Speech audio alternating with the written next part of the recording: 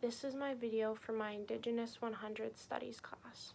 My name is Megan Hamilton, and I will be doing my project on the Métis people of Siberia.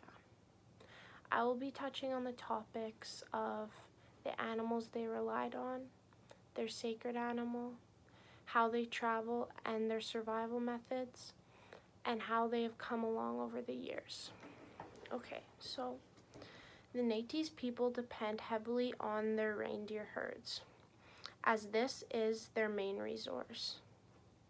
They also do eat fish such as white salmon, muskin, silver whitefish, and in the summer months they gather cranberries as they go through the mountains. The reindeer is their sacred animal. They use the reindeer very strategically. They believe that the reindeer is their life and their future. The Métis people have chosen a reindeer, their own sacred reindeer, which must not be harnessed or slaughtered until it can no longer walk anymore. They will not let any parts of the reindeer go to waste.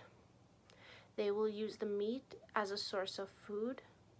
They sometimes eat the meat boiled or cooked, even frozen, or just completely raw. It was believed by the Métis people that a freshly slaughtered reindeer, its blood would be filled with lots of vitamins, so they would often drink the blood of the reindeer for good health.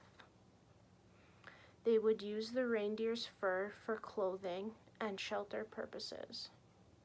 The overs were made out of reindeer hide and shaped into their tent covers that were either called shrooms or maize. Their bones would be made into tools or transportation. The bones of the reindeer build sleds for them to travel in every day.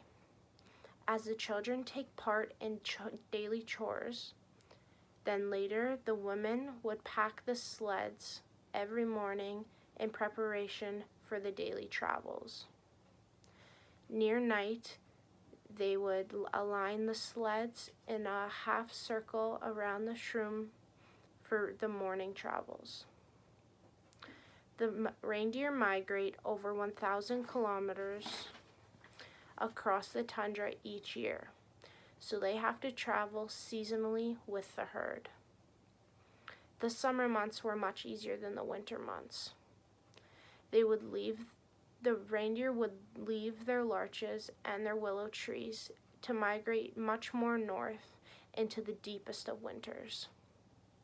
The Métis people can be living in conditions of up to minus 50 degrees Celsius. They would then make their winter clothes with the reindeer fur on the inside for warmth and the reindeer's hide on the outside for protection. The reindeer's migration routes, though, are now affected by the infrastructure associated with the resource extractions. The new traffic has now made it very difficult for the reindeers to cross the roads, which were not once there, and the population of the reindeer is going down significantly. Also, the treating of the quality of the pasture is poor. The Métis communities were forced to be split into groups known as bridges and forced to live on collective farms and villages. Each bridge was forced by the government to pay their taxes in reindeer meat. The children were stripped from their families and placed into a government-run school. In these schools, their language was forbidden to be spoken. They were horribly mistreated by priests that ran these schools. They were verbally, physically, and sexually abused. These schools completely tried to strip the identity of these children from their families. As the temperatures are rising in the tundra, the permafrost continues to thaw, which causes the release of carbon dioxide, methane, and greenhouse gases to come into the atmosphere. This is the cause of the ice beginning to melt much earlier in the spring and then freezing much later into the fall, as the temperatures are not dropping or rising as quickly as they used to. The herds were forced to change migration patterns once again. In 1990, a long-term project to exploit the Penjwel gases was developed by a Russian company called Gazprom. Then, in 2012, the first gas supply was produced. This then spread billions of cubic meters every year and later was piped into Western Europe. This was ruining the migration patterns of the reindeer once again. Today's pipelines, drill towers, and tarmac roads are completely transforming the tundra in a negative way. The Métis man, Sergei Hundu, said, "Land is everything to us. Everything." He continues, "We are afraid with all these industries we will no longer be able to migrate anymore. And if we cannot migrate anymore, the reindeer cannot migrate anymore. Our people may as well just disappear altogether." The Métis people have lived within the tundra's fragile ecosystem for hundreds of years. They have only ever tried to protect the land that was given to them, and now more gas fields began to be produced in 2019. The Métis people have endured the challenges of the colonial evolution for years now. So today, their ways of life have been seriously threatened in a way that is irreversible. With the collapse of the communities, young adults began to live their lives and leave the villages for cities, a trend which continues today in urban environments. They find it almost impossible to adapt to life away from their annual rhythms of the tundra.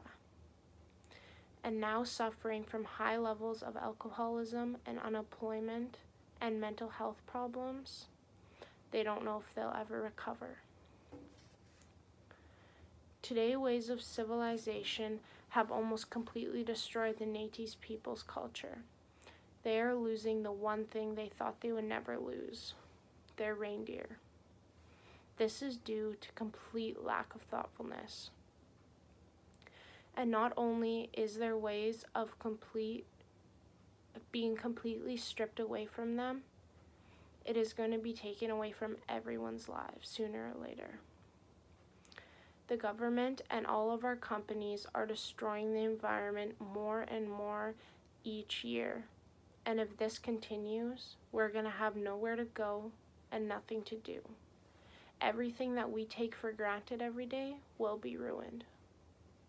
We are going to wish that we would have taken a few extra minutes to hear out the Métis people, what they were trying to explain to us. To just have taken a step back and seen how efficient their ways of life are. They survived and are still surviving in brutal temperatures for years. They survived in below 50 weather in just what they had to make for themselves. They did not rely on anything other than what they could catch for resources or what they can make with their own hands. Their resources of transportation were made by hand that did not harm the ecosystem whatsoever. We as a society need all of these huge companies and manufacturing extras to stop. Nature does lead the way. and one day we will realize we should have followed it and not disturbed it. Thank you for watching my presentation. I really hope you enjoyed learning about the Métis people and their ways of life. Thank you.